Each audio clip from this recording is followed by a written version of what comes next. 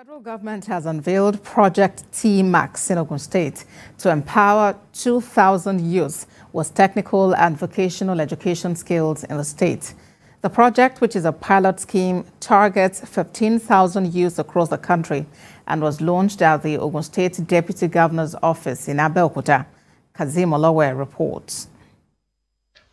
In order to bridge the unemployment gap in the country, create employment opportunities, empower youths with technical and vocational skills that are in high demand in the country, and to stabilize the local economy, the federal government has unveiled Project T-Max in Ogun State.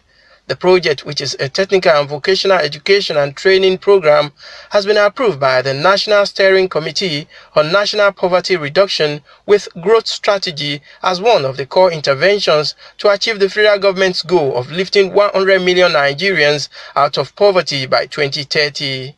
Speaking at the unveiling of the program in Ogun State, the Senior Special Assistant to the President on Education Intervention said the program is set to build self-employed and self-reliant youths and maximize the use of existing TVET centers.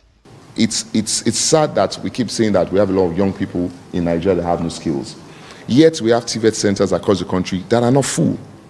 So that's why we have T-Max, TVET maximization. We're saying to ourselves that in no TVET center in this country should be empty when we have Nigerians that have no skills.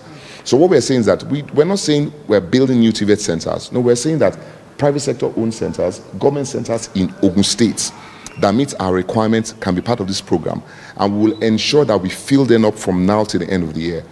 While commending the federal government for the initiative, Ogun State Deputy Governor Noimon Salako Yedele commended the initiative and promised that the state government is ready to support the project. So this is an extra step for us, which we're very happy and pleased that Ogun State is one of the pilot states to carry out this project, and you can be sure that you get all the support from this government to make sure that this pilot 3-month scheme is a success.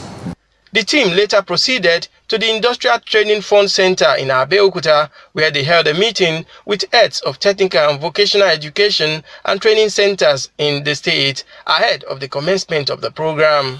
Youths in Ogun State are expected to register on the project website through www.tmax.ng from September the 1st, and registration will close after 2 weeks. Kazim Olowe, TVC News. Yeah.